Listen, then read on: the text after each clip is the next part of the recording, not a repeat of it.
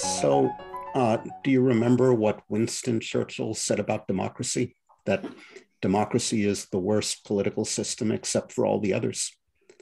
So I think an economic system organized around markets, private property, and individual choice is the worst possible economic system except for all the others. So we can certainly improve on how our markets are organized and our private property rights are defined and how individuals make choices. We can improve on our current form of capitalism so it better serves the needs of humanity. We can recognize that in a world where there exist externalities and where there exists market power, simply